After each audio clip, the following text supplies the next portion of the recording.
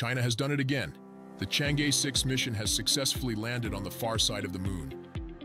Let's explore this significant achievement. On June 2nd, at 6:23 a.m. Beijing time, the Chang'e 6 probe touched down inside Apollo crater.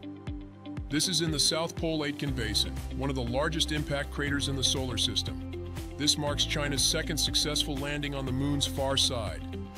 The first was Chang'e 4 in January 2019. No other country has landed on the far side even once. The far side of the moon always faces away from Earth. This makes communication with robots there very difficult. China solved this by launching special relay satellites. The Kuekiao 2 satellite helped Chang'e 6 land safely.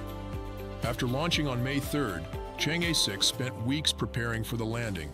Now, the lander will collect about 4.4 pounds of lunar dirt and rock. Some samples will come from the surface, and some from up to 6.5 feet underground.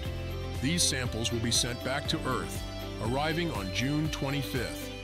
Scientists will study them to learn more about the moon's history and why the far side is so different from the near side. China's Chang'e program has been exploring the moon for 17 years.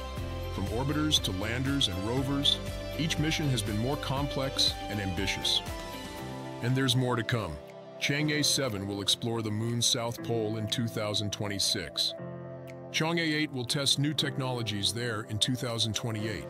These missions will pave the way for crewed lunar missions by 2030. China aims to build an astronaut outpost near the moon's south pole in the 2030s. They will work with partners like Russia, Belarus, and Pakistan.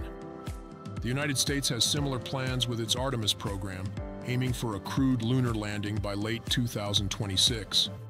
Over 40 nations have joined the Artemis Accords to explore the moon together. China's Chang'e 6 mission is a giant leap in lunar exploration. It brings us closer to understanding our moon and sets the stage for future missions. Stay tuned for more exciting updates from space.